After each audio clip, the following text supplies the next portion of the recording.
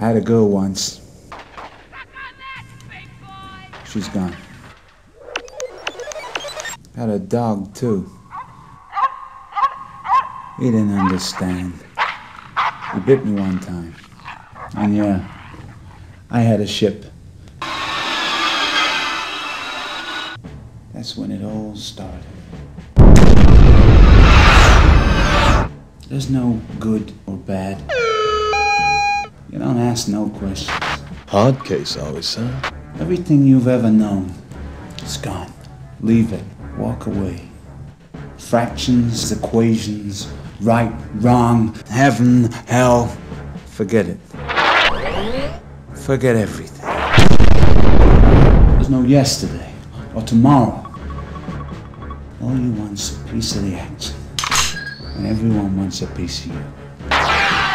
What are they gonna say when all this is over? You think they like you? You think they want to be your friend? You can't trust anyone. Because they don't trust you. They don't understand when you do something wrong. They want you to pay for it. Future used to be something to look forward to.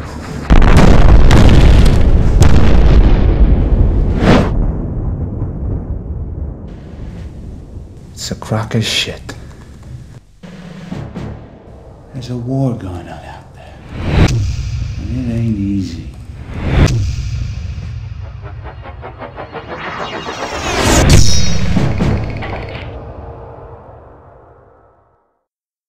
Hello everyone, my name is T-Leaf and welcome to my Let's Play of Hardwar. Now, Hardwar is quite an old game and it didn't sell very well on release, so not many people have heard of it. It pretty much sunk into obscurity and its developer liquidated about 4 years after the game came out. I'm not sure if it was because of the game's failure, but I'm sure it was at least a contributing factor. Now, I don't think this game deserved to die the way it did. And I don't think it got any of the recognition it deserved, because it was a great game. It's just that no one played it. No one even heard of it. Most people, it just slipped most people by. And I think that's sad, so I wanted to sort of honour this game, and the only way I could think of doing that was either by remaking it, which I'm not really capable of doing on my own, or just doing a Let's Play, because that's easier, and at least it sort of documents it. I mean, YouTube will be around for the next million years. I'm sure this will just be on their database forever. Anyway, let's get into the game. I will name myself T-Leaf, obviously. Let's go. I have to choose my starting equipment here, but before I do, I should probably explain a bit about this game so it makes sense to you. Hardwar is a lot like a space simulator. It has a lot of the features of a space simulator, like trading. You know, you can be a bounty hunter, you can be a pirate. There's sort of a semi-simulated economy. Actually, it's a pretty advanced economy actually for a video game. Even by today's standard, it's pretty advanced. It's more advanced than certainly something like trying to think of a big open world game that tries to simulate this sort of thing, like Skyrim or something. The sort of world simulation is a bit more advanced than that in terms of AI. Anyway, but you're not in space. As much as it's like a space game, you're not in space. You're actually on a planet's surface. You still fly around in a ship, but you're not in space. You're on the planet. You're not on a planet, actually. What am I talking about? You're on Titan, which is one of Saturn's moons, in a sort of neglected mining colony called Misplaced Optimism, and it's a colony built in like a series of craters, so you're essentially indoors for most of the game. Like, you're in big caves effectively. I mean, they are craters, but you can't fly out of them. You can't get above the edge of the crater, so you are effectively in like loads of caves. Anyway, you can choose to play as a trader, a scavenger, an aggressor, an agitator, a godfather, a corrupt cop, or a dealer. Now, trader, you're basically better equipped to trade, obviously. You start off with a cargo pod, and that's basically it in terms of advantages that you get. And you'll be expected to like buy stuff cheap from a supplier of that item and sell it to someone that needs it for a profit. That doesn't appeal to me, but I understand why some people would be intrigued by that. You would still be expected to fight as a trader because this planet is pretty lawless, and if people see that you're carrying valuable items, they will just kill you for it if they can. Scavenger, you start with a small cargo pod and a salvage drone. So you're basically equipped to, I suppose you could actually perform the same job as a trader, really.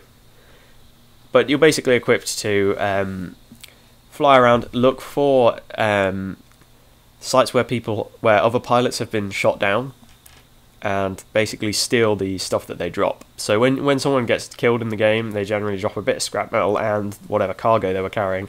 Scavenger, you just need to be the first in there and steal all that stuff. I don't really know why you'd want to play Scavenger as a playstyle, because you could just play like any other playstyle, and then, you know, whenever it suits you, you can scavenge. It's just when you see an opportunity. Next startup equipment is Aggressor. You start with a plasma cannon, a laser, 10 swarm missiles, and some flares. And you also start with level 2 shields and power management. Which so basically, Aggressor, you're fully fitted out for combat straight away. You're still in the starting ship, so you're not you're not going to be brilliant, but you're much better than the rest of the loadouts.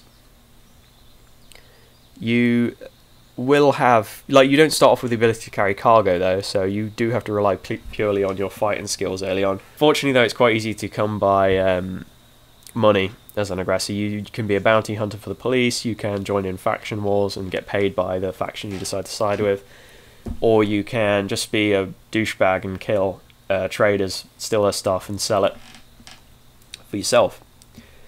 You can also be an agitator, which is basically an upgraded aggressor, but I think that makes the game a bit too easy. You can be a godfather, which means you start with lots of wealth and power, but you don't start with a very good ship.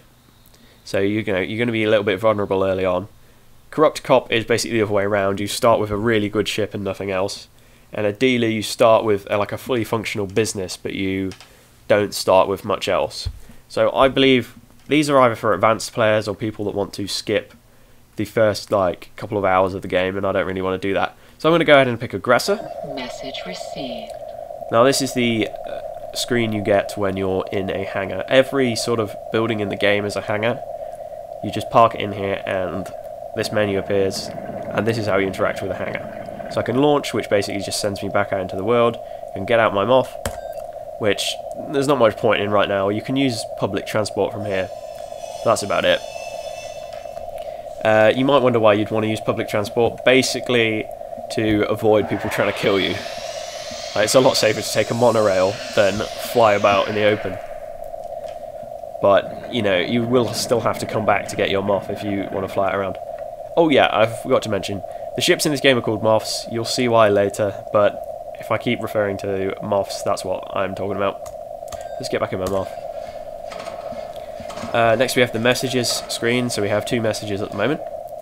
I'll just read these out. This is from Hardwar FM, who are meant to be like a sort of radio station, but they do just communicate by email. I don't really get it, but it doesn't matter. The Lazarus family are doing their level best to get the old mass drivers in the port district operational. They have been out of commission for 120 years, around the time we lost contact and support from the company. Go along and give them a cheer. Don't expect any miracles though. So yeah, I should probably explain a little bit of lore about the game that you're already supposed to know. This is the sort of thing that would be on the manual or on the CD case. The game just assumes you know this, it doesn't. Let's try and explain it. Basically, the moon you're on, Titan, it was sort of where a mining sort of operation was based, and it was funded by these big companies, and they sort of moved all their staff and all the workers onto this moon, set up facilities, factories, that sort of thing. But about 200 or so years ago, the money dried up and the companies just buggered off basically, and they didn't leave you with any way of getting off the planet yourselves. They just left. They basically didn't want to pay for everyone to go back to Earth, as they just left you here.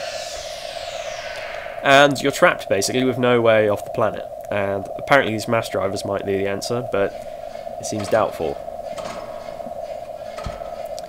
So yeah, and your civilization is basically based on the... is basically descended from the sort of trapped miners and workers that were left here. And we also have a job offer from Lazarus HQ. We are always willing to reward independent flyers who can eliminate moths belonging to our rivals, Clamp G. So there's two factions in the game, Lazarus and Clamp G. They're constantly fighting. If you kill a Lazarus moth, you'll be awarded money by Clamp G and vice versa. I don't think you can actually join these factions, but you can just sort of work for them. And they're both important to the plot, that, you know, they play quite a big role outside of the story as well. They're more powerful than the police, by the way, so pissing them off can be a wrong move to make, especially early in the game. So you can also access the computer, which just accesses whatever services are available. So you can get on a monorail, basically, here, because we are in a monorail station. Also navigation screen, which you can access even when you're not in a hangar. And I can just look at local services, nearby pilots.